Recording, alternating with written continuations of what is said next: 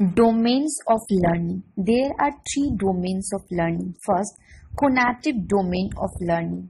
The learning related with this domain is expected to bring changes in one's cognitive behavior. It is characterized by doing aspect of our behavior. Therefore, changes brought about by performing activities like walking, talking, running, jumping, dancing, bending, molding, eating, drinking, sewing, knitting, smelling, chewing, touching, throwing, holding, seeing, hearing, watching, grinding, etc. These activities are performed through our actions as well as sense organs, that is Kamendriya and Gyanendriya.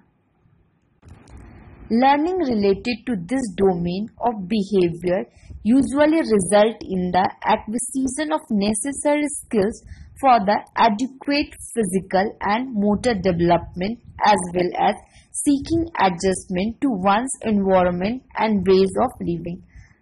Another domain is cognitive domain of learning. The learning related with this domain is expected to bring changes in one's cognitive behavior.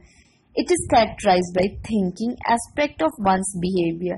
Therefore, changes brought about in performing activities like thinking, reasoning, imagining, analyzing, synthesizing, concluding, generalizing, estimating, interpreting, memorizing, elaborating, summarizing, explaining, illustrating, etc.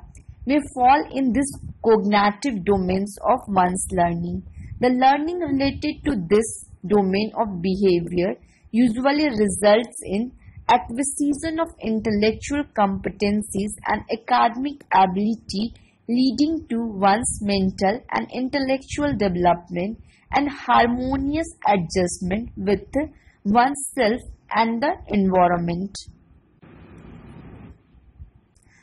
Affective domain of learning. The learning related with this domain is expected to bring changes in one's affective behavior. It is characterized by feeling aspect of one's behavior. Therefore, changes brought about by performing activities like feeling happy and sad, angry and cool, expressing one's emotion in desired way, exhibiting one's performance like likes and dislikes, attitude and interest, holding values and ideas, etc. may fall in the affective domain of one's learning. The learning related to this domain of behavior usually result in the acquisition of social skills, emotional maturity, morals and character development, and make an individual a right human being.